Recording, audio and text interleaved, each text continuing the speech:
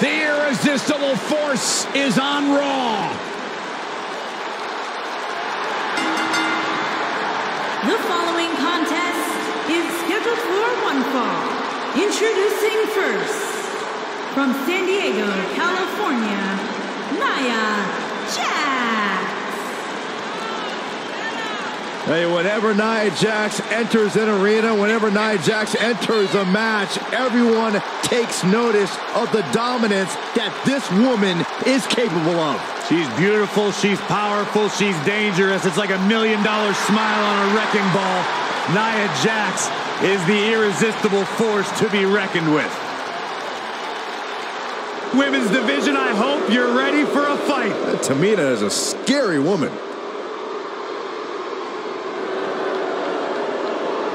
And her partner, from Pacific Islands, Tamina.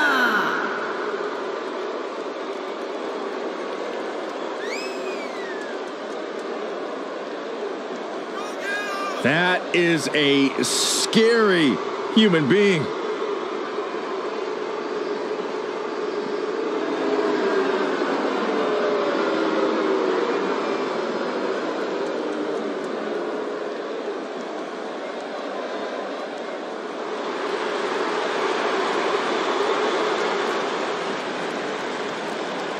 Top guy time. And their opponents, Dash Wilder and Scott Dawson, the RevELLEution.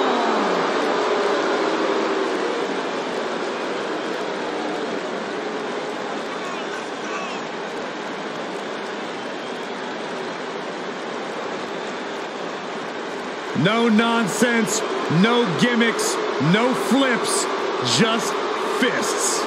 Two men who proudly carry collective chips on their shoulders, and they've managed to use that bitterness to bring themselves to the big stage where it's their time to shine. Rough and tough as they come. Old school throwbacks.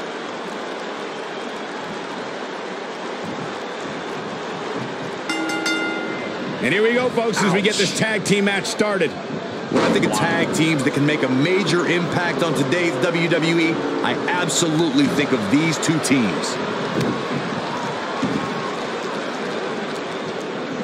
Oh, nasty flipping senton. Beautiful senton.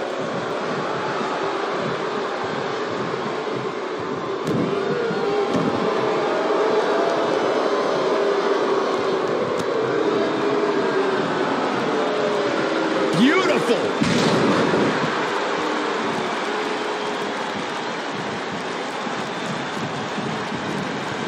Ooh! You gotta believe this one's over.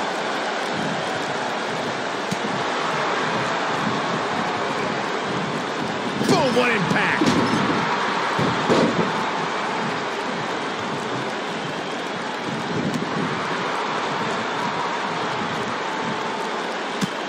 Nia Jax did not waste any time in becoming a dominant force in NXT. After cryptic vignettes declared that Nia wasn't like most girls, she proved it by laying waste to NXT's best en route to Women's Championship contendership. Harsh impact.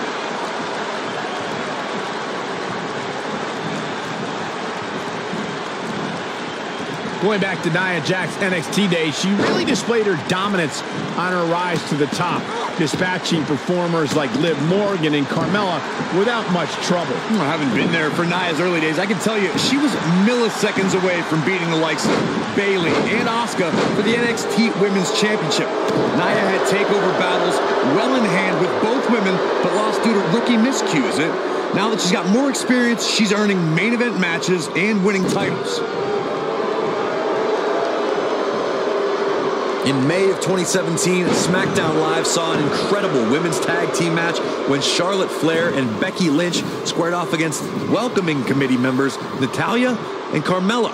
The rivalry between these women got so intense that Naomi was in Flair and Lynch's corner, and Tamina was in Natalya and Carmella's corner.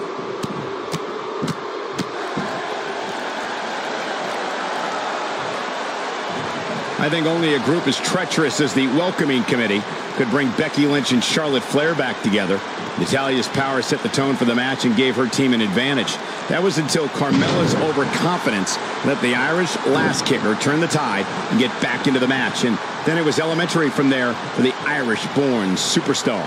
Naomi did an excellent job of making sure any quote-unquote committee nonsense cost her girls the match. Once Becky Lynch got Carmella locked in the disarmor, there was nothing for the Staten Island Princess to do but to tap out. And it didn't take long for that to happen.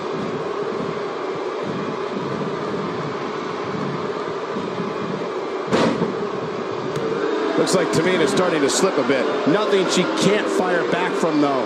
I really like the resolve we've seen from her in this tag team match, guys. Though, I wouldn't be against the tag here. You know, just so she can gather herself a bit. Yeah, but I feel pretty confident in saying that she still has plenty of gas left in the tank. What a stomp! Good grief! Nia Jackson off the tag.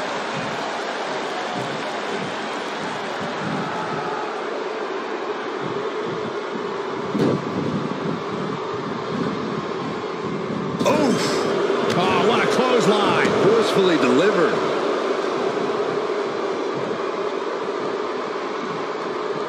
Now the old vicious head crank. Look at the torque. Beautiful technique. Her corner's calling for the tag. Yeah, she wants back in this thing, Cole. And no luck against Nia Jax there.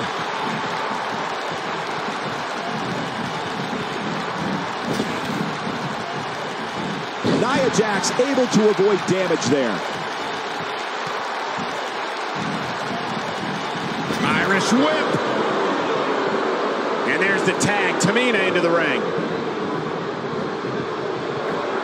Nailed it. She is on fire. It's Scott Dawson on the defensive now. Over the last few years, the tag team scene in WWE is hotter than it's ever been. One of the teams that has shined brighter than any other is the New Day. Xavier Woods, Big E, and Kofi Kingston are two-time tag team champions. But it was their second reign that put the New Day name in WWE history books forever. Scott Dawson makes a cover. She's looking to get out of here with a win early. Way too early. The tag team competition right now is as heated as it's ever been since the Attitude Era. Everywhere you look, there's another tremendous tag team combination looking to make a run at the WWE Tag Team Gold. When we talk about the New Day, the team won a fatal four-way match in their second tag team title reign at 2015's SummerSlam.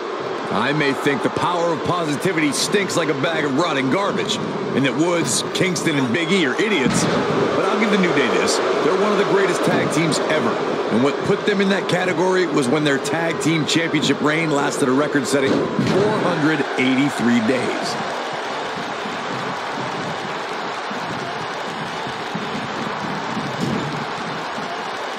Dash Wilder tags in. Buster.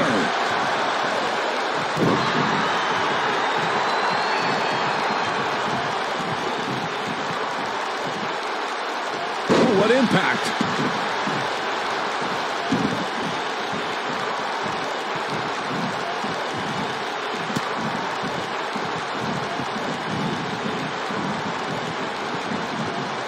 She's out of it, guys. Yeah, she's leaving herself wide open here.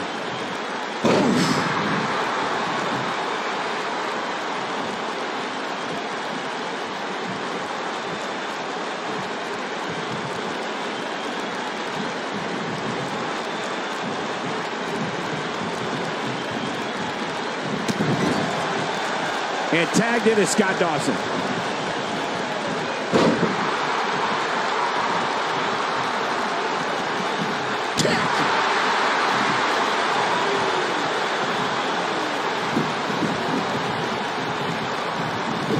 What a stomp. Good grief. Nia Jax is really starting to fade now. At this point, she really needs to think about making a tag to her partner. She's boom. Dawson takes out the knee. Uh-oh.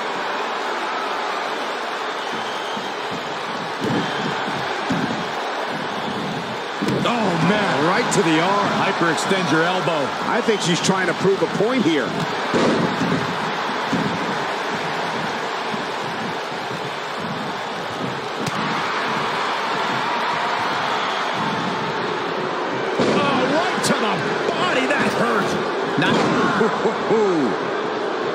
Looking at it here.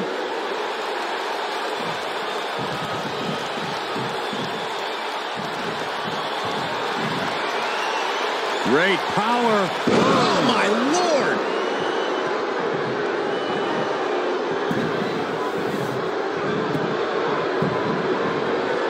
And here's a cover. Going back to the discussion of submission holds succeeding against Nia Jax. Bayley used a sleeper hold to retain the NXT Women's Championship. And Asuka locked in an armbar for 2 whole minutes to beat Nia on Raw. And then there's Ronda Rousey, who skillfully used her variety of submissions against the irresistible force. Yeah, but we're talking about Ronda Rousey, Bayley, and Asuka here. 3 of the most skilled competitors in WWE history. Getting close enough to Nia to even clinch in a submission is a tall feat, since Jax will likely destroy you the moment you're within arm's reach.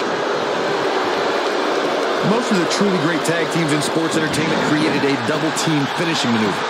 The spike pile driver from Anderson and Blanchard, the heart attack from the Hart Foundation, the rocker dropper from the Rockers, or the doomsday device from the Road Warriors. A team needs that. What are they going to do here? Closing moments, maybe this matchup. Ooh, nasty impact. Going for the big one. Will she win it here? Corey, a few moments ago, you mentioned some of the great tag team finishing moves in sports entertainment history. Don't forget about the 3D from the Dudley Boys, or the drop kick from the 2017 WWE Hall of Famers, the Rock and Roll Express. In tag team action, like in singles competition, once a duo nails their opponent with their finisher, that should signal the beginning of the end. It can take a long time for a tag team to decide on a double team finisher, but I agree. A team needs one, and it should be something that can be administered to any opponent. That's when a finishing move is truly a... Fireman's carry. Backbreaker. Corey, that looked familiar. Can she end it here? Too close for comfort. Dangerous. Ooh, what impact.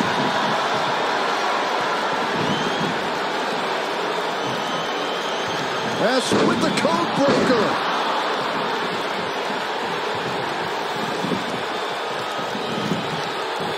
She goes for the cover. Now that's an impressive tag team victory. Whenever tag team is on the docket, the mayhem multiplies. Here's the proof. Check this out. Remember this?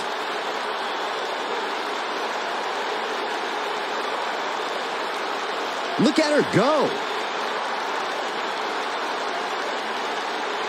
And if you don't enjoy watching her perform, there's something seriously wrong with you. Here are your winners, Dash Wilder and Scott Dawson, the Revival. And it's Dash Wilder leading the team to victory. Wow, when you pick up a pinfall victory over somebody like that, you've done something right. And that's the kind of action we've come to expect here on Raw. What an amazing match.